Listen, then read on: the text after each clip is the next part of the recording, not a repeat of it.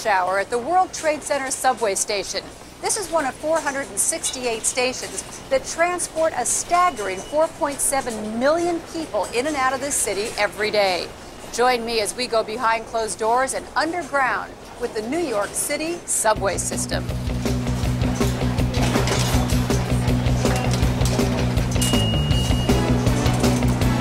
The first thing you need to know about the New York subway, it's big.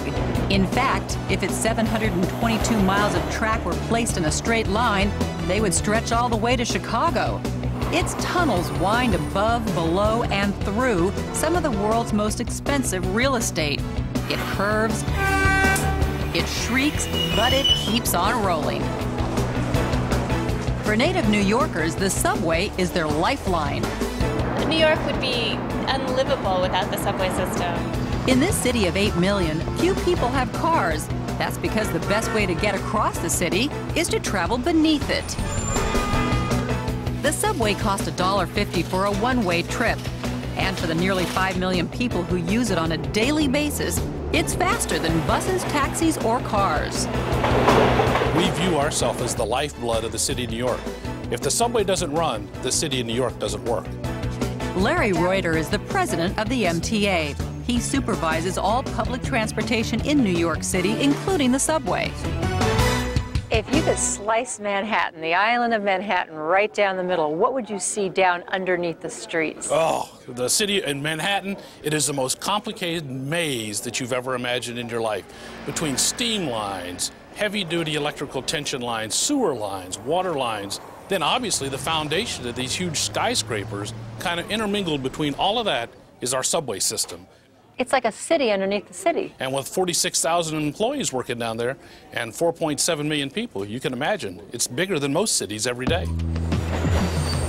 The New York subway system isn't one system, it's actually three. The first section, which snakes beneath Manhattan, was completed in 1904.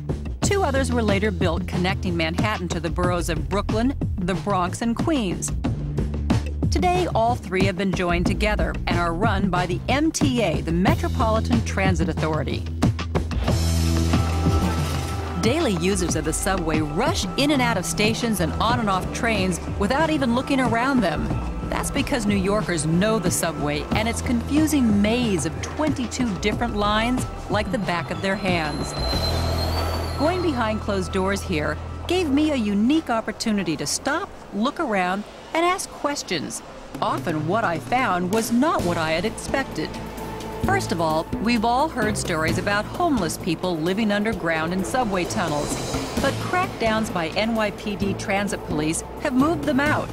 And as for crime, in the last 10 years, the crime rate in the subway has actually dropped by 70%. The person standing next to you on the train platform may well be an undercover police officer. Transit police, in and out of uniform, patrol the stations and the trains every day. And the barely audible voices you hear over the loudspeakers, you might think they're recordings, but they're not. They're generated by announcers at one of the subway's 75 regional control towers. Coney Island-bound F train approaching York Street. Please stand back from the platform edge. Thank you for riding with MTA, New York City Transit. And what about those musicians who serenade commuters for tips? I found out that they're only underground in the literal sense. They're actually licensed by the MTA. We don't want them too close to the edge of platforms or creating crowding near platforms, and we also don't want them being so noisy, that people can't hear the announcements. So those that abide by the rules, we actually encourage them because people like that. They like a break in their day, but we want them to follow the rules so they don't cause us safety concerns as well.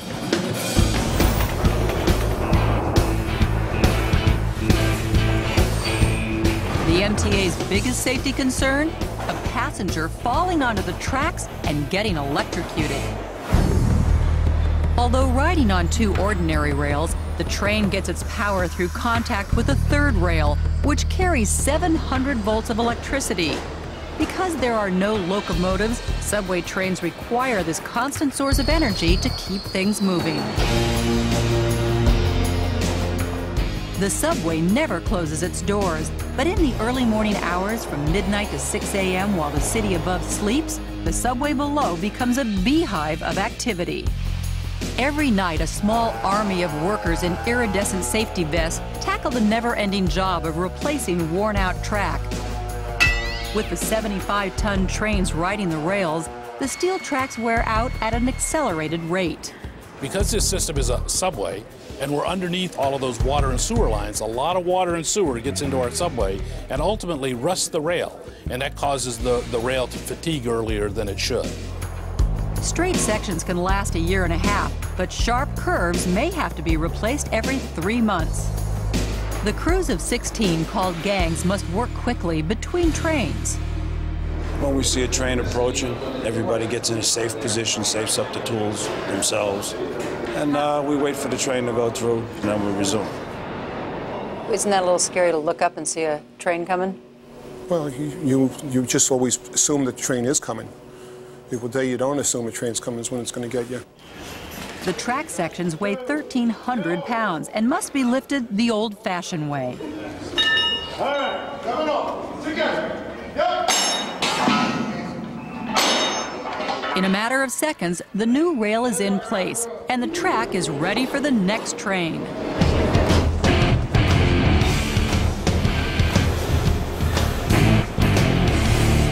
Although many of the nearly 50,000 MTA employees work underground, headquarters is an above-ground office building in Brooklyn. Behind this closed door is the command center of the New York City subway system. Here, MTA officers work around the clock, coordinating the moves of more than 6,000 trains every day. The command center is surprisingly low-tech. Yeah, TSS Smith, coming to get Charles Smith. Supervisors here communicate with train operators and station workers using a closed-circuit radio system and ordinary telephones. This place is where the decisions are made to figure out how to recover from any problems that occur on the system. Troubleshooting here includes everything from routing trains around stalled cars to dealing with derailments to fires in the tunnels. Mention all uptown and downtown number 205 trains. With several million people underground at any given time, emergencies are an inevitable part of life in this city beneath the city, and planning for them is crucial. How do you prepare for a major catastrophe? We actually do a lot of drills every year on different types of emergencies, so we're prepared in all of those eventualities. 4 times a year behind closed doors, the MTA stages emergency evacuation exercises. Tonight's scenario, a train fire. We're going to get them off a little bit. We got an emergency exit right up here. New York police and firemen take part in these very realistic simulations. Emergency workers must tend to the injured, while others get the passengers to safety. MTA office workers play the role of the angry commuters.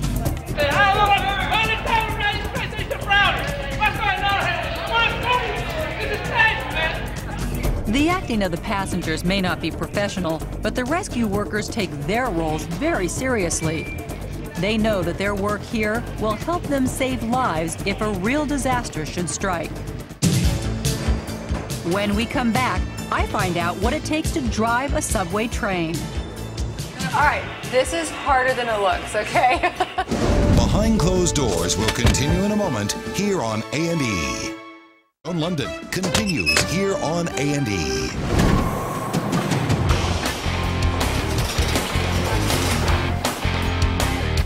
The New York subway's electric bill is $140 million a year.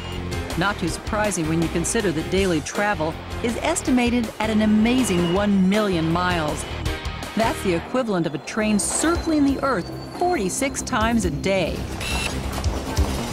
Keeping the nearly 5 million daily riders on time and on track is a full-time job for the 6,000 men and women working the trains. It takes a minimum of 2 people to run a train, a conductor and a driver. The conductors are in charge of opening and closing the doors, as well as making station announcements.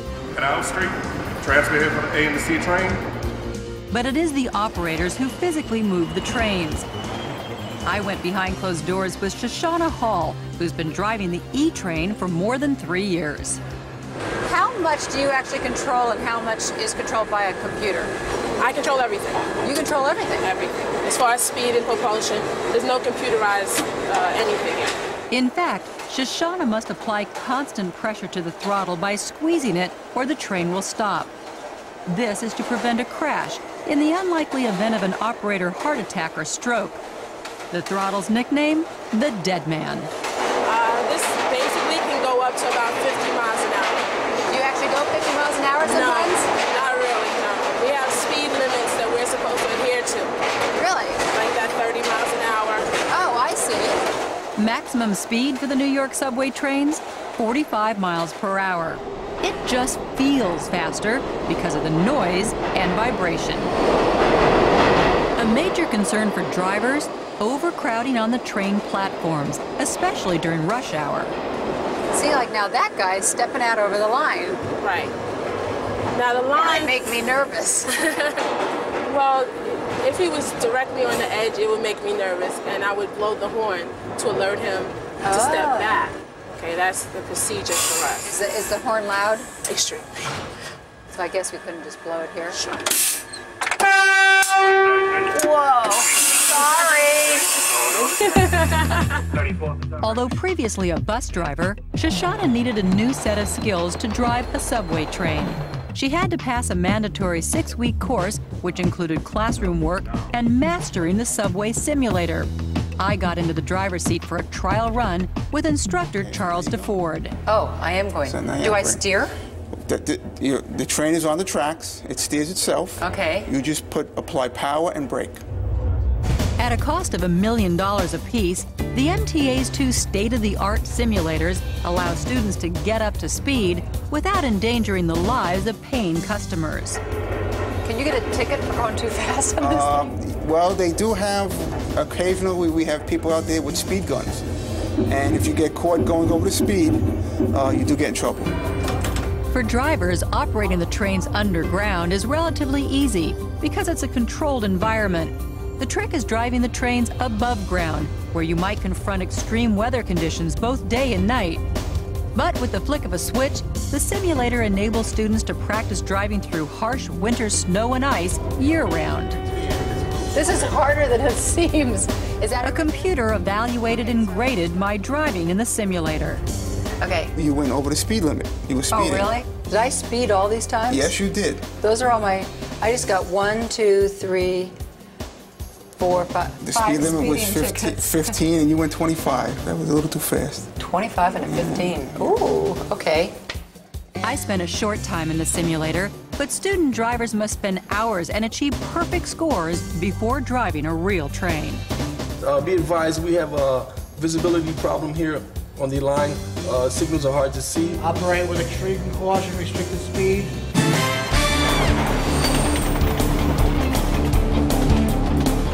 While the MTA's operators move the trains, it's the job of another division entirely to keep them running. When you think of Coney Island, the first thing that comes to mind is the famous boardwalk. But just a mile away is where the MTA maintains the trains. I'm at the New York City Transit Complex in Coney Island. This 75-acre facility is one of 13 locations where subway trains are stored, repaired, and refurbished. At 500,000 square feet, this one complex is as large as Yankee Stadium. I was given a tour by General Superintendent Frank Salecchia. Almost everything that you work on here is too heavy for even a few men to pick up. Oh yeah, that's why we have over 80 overhead cranes that will do all the lifting. Behind these closed doors, the MTA has gotten the art of fixing subway trains down to a science. The trains drive right into the building. Giant cranes then pick them up like toys to separate the passenger compartments from the wheel assemblies. We do 2 cars a day. We bring them in, we roll the truck frames in here, we completely disassemble them. All the components are sent to the various shops, we rebuild them, put it back together, and the Train goes out for another 6 years. To give me an appreciation for the specialized skills involved in maneuvering this heavy equipment, the MTA agreed to let me operate the overhead crane. The subway car that I would lift weighed more than 70,000 pounds and cost $1 million. So what do you physically do up there with that crane then? Well, it's almost like a video game. I pretty much lift the trains, you know, like you would play a video game, only it's the real thing with actually picking the trains up and put them in the location needed for the guys to work on them. To get to the crane's cramped cab, I had to climb 4 stories up a metal ladder. This might be a good time to get a trial run. Sure. We have 2 joysticks.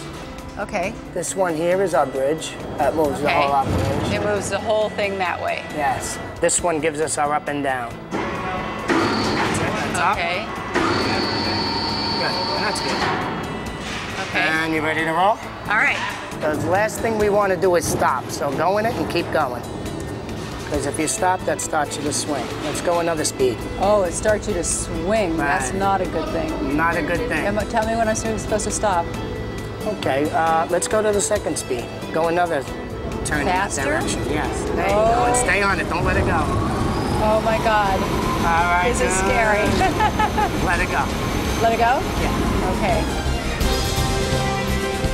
I moved the crane into position over the car that I would be lifting. Tom stepped back into the driver's seat to hook us up. You're moving it? According to his signal right there. Yeah. So he has the view I don't, so from this point on, pretty much I have to go by his signals.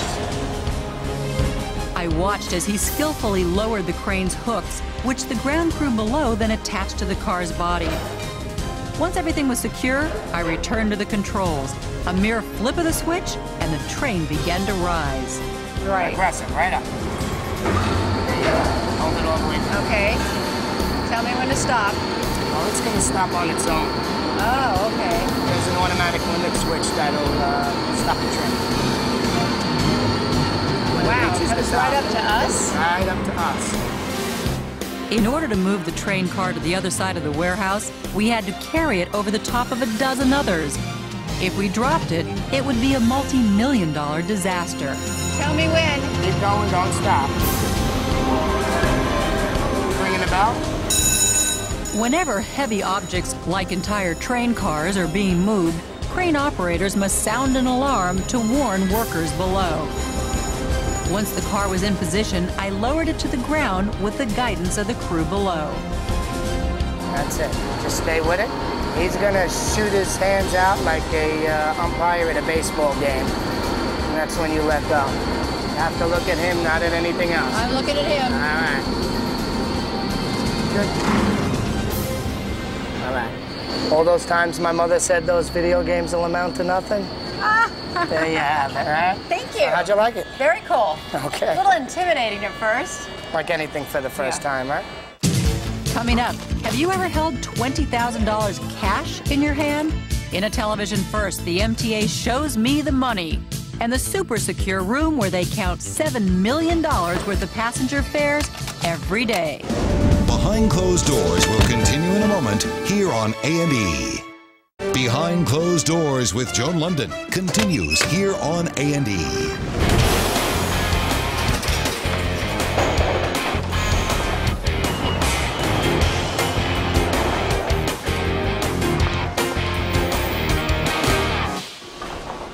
For New Yorkers, the subway is the great equalizer. I know a couple people that probably could afford to take a plane anywhere they want, and they still ride the subway. You know, it's just, you never know who you're going to run into. At rush hour, you're likely to see a Wall Street businessman in an Armani suit standing next to a student in a sweater and jeans. Subway's crucial. If I didn't take the subway, I'd have to deal with the bus. And I think it would take me a lot longer to get to work every day. Since the mid-1980s, the number of people who use the New York subway has increased dramatically. And with record ridership comes record profits. So you're collecting millions of dollars every day. How do you get it from all those places? We have what you've seen in the movie, The Money Train. We actually have trains that run out into the subway system, collect the money from the station, bring them into special tracks and get money into the money room. So the money trains really do exist? The money trains really do exist.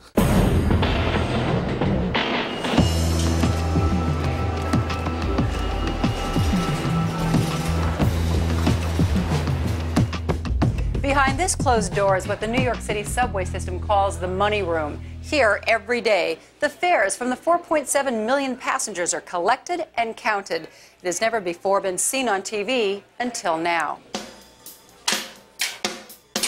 So this is the double door system? A personnel trap. One door must be closed before the next door can be opened. Just like because they didn't want our program to compromise their security, the MTA agreed to show me the money with certain ground rules. We agreed not to film the money trains or reveal the location of the money room. Chief Revenue Officer Al Putra escorted me to a deep sub-basement where the money trains offload the cash. Each night, the money trains arrive at this location, leave from this location, and complete their cycle of collections. Until 24 hours later and start all do over it again. Armed guards deliver the money, which is kept inside these locked rolling bins. So these bins just keep rolling in? Hundreds of them. How many bins does it take to hold $7 million? $7 million is about 35 bins. Then they're taken upstairs in heavily secured elevators. Once inside the money room, the bins are unlocked. Then the bags inside are removed, counted, and signed for. The bags are taken to the next room to be counted by a cashier. It can take an entire 8-hour shift for a cashier to count the contents of just one bin. Most of the actual counting is done by machine. There are absolutely no hand counts involved unless you receive mutilated money and can't go through the machine. The bills are placed in groups of 1,000 and then sealed inside plastic bags called bricks. There you go. There's a brick of 20,000. Right. You got to look at this, okay? It's just a brick of 20s. This is $20,000. I think that's pretty amazing to most of us. I don't know. I don't think I've never held $20,000. Each day behind these closed doors, 500 cashiers, supervisors, and transporters handle $7 million, and most of it in $1 bills. Just how do you deal with security in here? Well, security is really a series of roadblocks or hurdles. They're steps that we take to convince the average person that if they were to attempt a theft, they wouldn't be successful. And that's basically how you keep honest people honest. You don't put them in a state of temptation. Individuals that count funds here work in pocketless jumpsuits. When they report to work, they deposit their valuables, their wallets, in small mailbox lockers. Now, those lockers are also in a high security area, so I watch their valuables as well. But it eliminates the debate over whose money is where. If there's any money in this room, it belongs to New York City Transit. The MTA has found that one of the most successful deterrents to theft is this: their own eye-in-the-sky system. We have in excess of 200 cameras in this facility, and unfortunately, I'm like a little bit of the opinion you can't have too many, you can only have too little. The cameras are wired to this control room. It wouldn't be possible for any one person or group of people to watch all these cameras. So the theory on this is that we record them, and in the event we have an issue, we have that data available, and we can refer back to it, and it's a very strong tool, a very strong deterrent.